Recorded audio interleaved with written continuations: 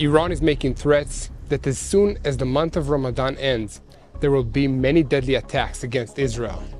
The IDF is working hard to eradicate terrorism in Judea and Samaria.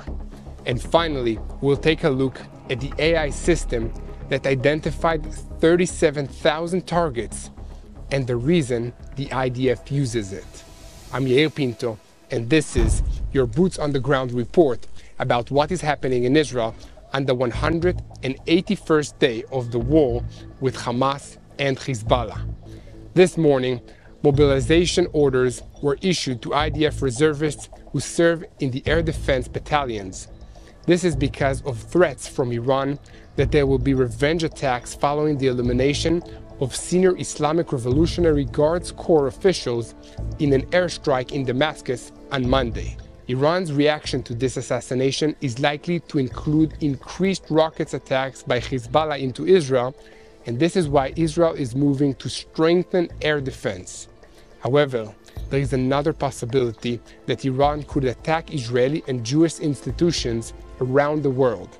This includes embassies, but also synagogues and Jewish community centers.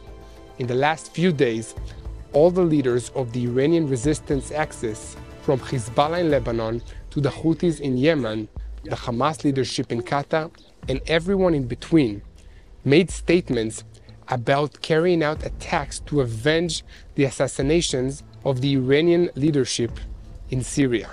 But the truth is that the most capable terrorist operatives in all of these organizations have already been destroyed by Israel.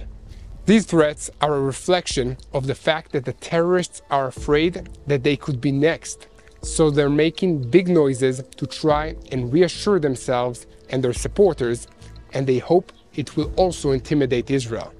Obviously, we are not intimidated, but the next few days will be very tense as we wait to see what these groups will actually try to do. We will continue to update you on this topic, and we invite you to join us in sharing the truth by sharing our videos and subscribing to our YouTube channel. Thank you so much for all your supports. Any donation you make will go to creating more videos like this. Back to the news. This morning, the IDF spokesperson's office published updated information from the Shin interrogations of the hundreds of terrorists who surrounded the IDF during the recent operation in the Shifa hospital in Gaza City. Among those who surrendered were senior field commanders from both Hamas and the Palestinian Islamic Jihad organization. These men have often spoken of their contempt for the IDF and their determination to, as they say, resist the occupation and so on. But for all this tough talk, as soon as the Shin Bet started asking them questions, they immediately began to tell everything they knew about their fellow terrorists, the location of stored weapons and ammunition, and everything else that the Shin Bet wanted to know. Some of the most valuable intelligence the Shin Bet got from these interrogations came from members of the Hamas Ministry of Internal Security and the Hamas emergency committees, and even Hamas military intelligence itself. This included the deputy head of the news department in Hamas's military intelligence, Asraf Abrahim Samur. He told the Shin Bet all about the Hamas operations of the Shifa hospital and the various branches of the organization which used it. This is what happens when a terrorist organization with no positive vision for the future, based on personal connections and favors, gains control of a territory. As soon as the network of personal favors is disrupted, it's every man for himself, and everyone betrays his friends to save his own skin. Meanwhile, soldiers from the IDF 7th Division are fighting in the El Karara and the Abbasaida neighborhoods in the northern part of Khan Yunis. These mopping up operations include many encounters with Hamas terrorists, which always end up the same way, with some terrorists being eliminated and many others surrendered and telling the IDF about the remaining holdouts. This allows the IDF to carry out more raids, eliminate more terrorists, and then locate and confiscate large stocks of weapons and ammunition so that the remaining terrorists can't use them against Israel. In all of these raids, valuable intelligence documents are also seized and handed over to the Shin Bet. We are learning a lot about Hamas and their Iranian sponsors from these documents, and we'll be sharing this information with our partners while also fighting terrorism. Once again, I will ask you to help us continue to spread the truth. It's very important to take a minute, hit the follow button, so that together we can spread the truth. So please subscribe to this YouTube channel and keep praying for the peace of Jerusalem. Switching our focus now, I want to talk about a report in the British newspaper, The Guardian. This report is about the IDF's use of artificial intelligence. This report sparked a lot of interest, so we went to take a look ourselves. The system the IDF uses is called Lavender, and according to the IDF Cyber Command Unit 8200, which developed it, it has already been used to help identify 37,000 potential targets based on their connection to Hamas. Here's how it works.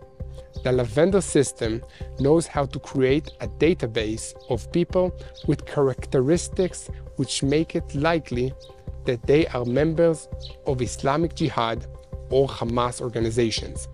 The sources we spoke to said that the processes have evaluated from random sampling of arrested terrorist suspects and cross-referencing them with the Lavender program predictions.